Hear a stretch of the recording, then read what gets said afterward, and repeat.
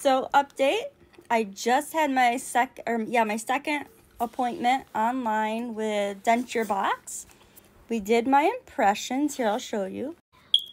This is my upper and lower impressions. You'll see all the detail they got in those. And these were with my custom trays, so they're even more detailed.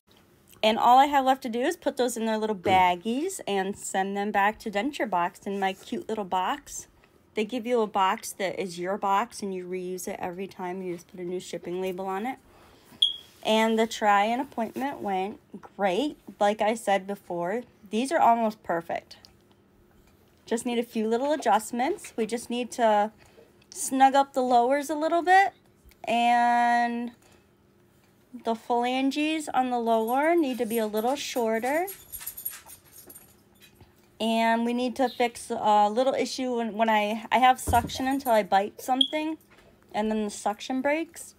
But other than that, this was almost a perfect first try-in. Look how cute these are.